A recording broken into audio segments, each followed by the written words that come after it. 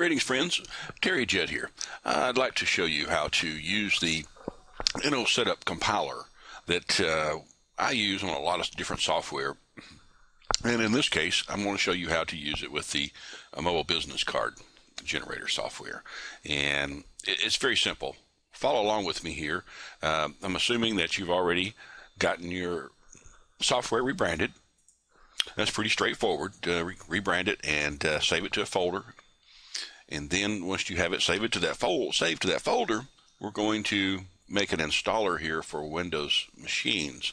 What this does is put it in the start menu, makes it easy for people to find. Okay, and also as a bonus, you can put a shortcut to your site on the people's machines. Okay, so follow along here. As I stated on the web page, and the URL to that web page is below the video here. You can go to Inno and get the setup compiler. Make sure that you get the quick start version. The quick start version has a script wizard built into it, okay? And it will make things a lot easier for you. I'm sorry today, I've got a frog in my throat. I can't hardly talk, so a little throat clearing and pausing of the video, I apologize for, but we'll get through this. Okay, so you've got it installed and you've got this, you're to this point here. You want to create a new script file using the script wizard. And I suggest you do not uncheck this or do not check this, because you want it to show this every time, or I do anyway. That's up to you, but it makes it easy to find this way. So we're going to create a new script file using the script wizard. So here we go. And we leave that unchecked. We go to next, and your application name is how it's going to install on the Windows machine. So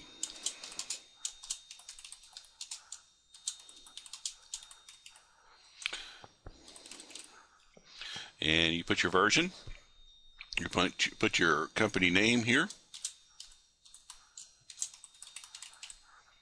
And the cool thing is you put your application website here, and what that'll do is a couple of things. It puts it within the software there, but I'll show you how to include a shortcut to this site, whatever site you put in here, in the user's start menu. Cool, huh?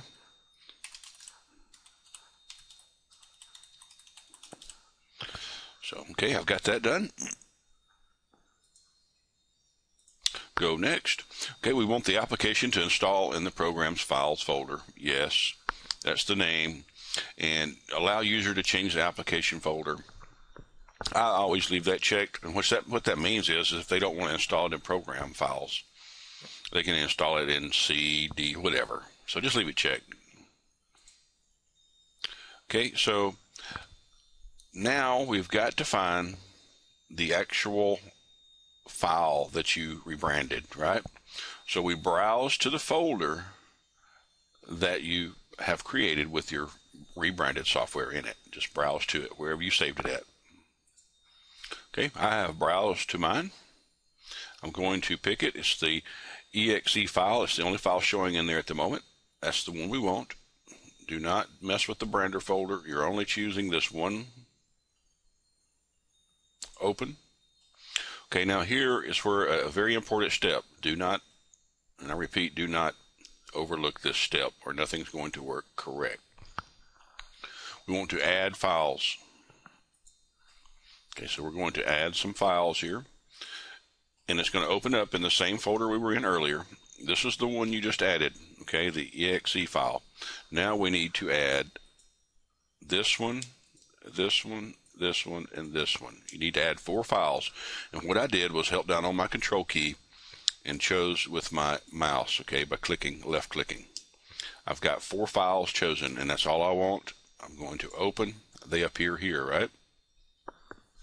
And we leave this the way it is. Allow user to start the application after setup is finished.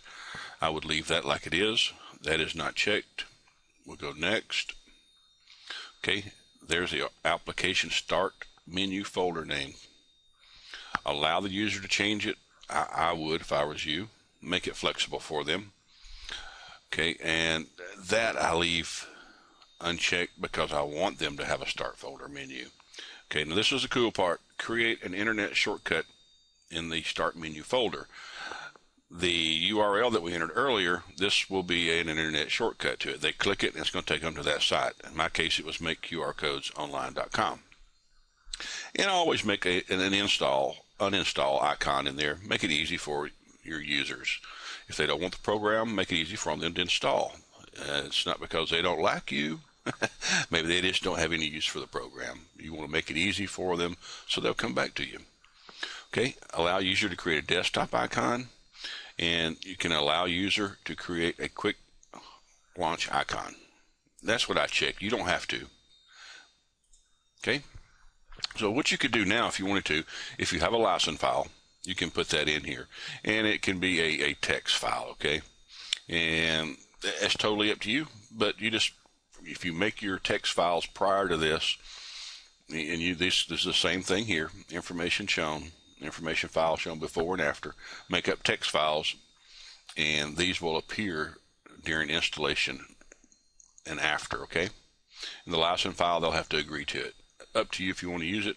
I normally don't, depending on the software. This one I'm not. And of course it's in the English language. Now you've got to choose where you want this program that we're making right now, the setup program, to be saved. So browse to the folder.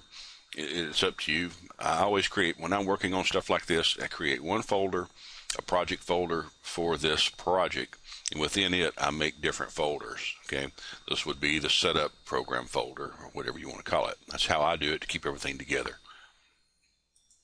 Okay, pause the video there and keep from having to make it longer than it needs to be. And I chose my folder. I made a folder within the project folder. Okay, and that's how I keep things organized. It's up to you how you do things. Okay, the compiler output base file name. So this is basically what this is you want them to know what they downloaded, right? Find it on their hard drive. So we're just going to call it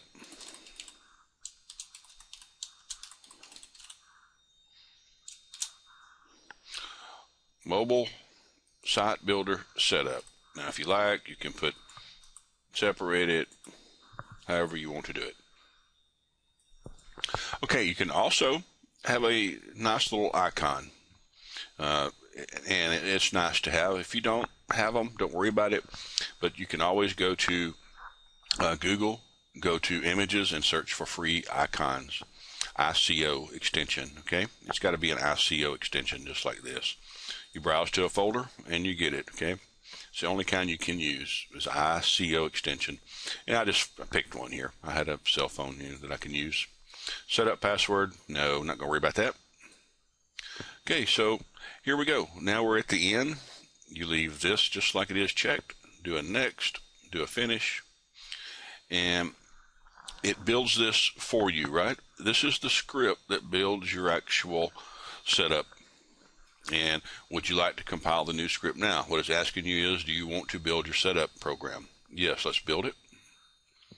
Would you like to save the script before compiling? Yes, of course. Save it so you can use it later. You might want to change the name. You may want to make some changes or something. Save it. And again, I save it in my project folder.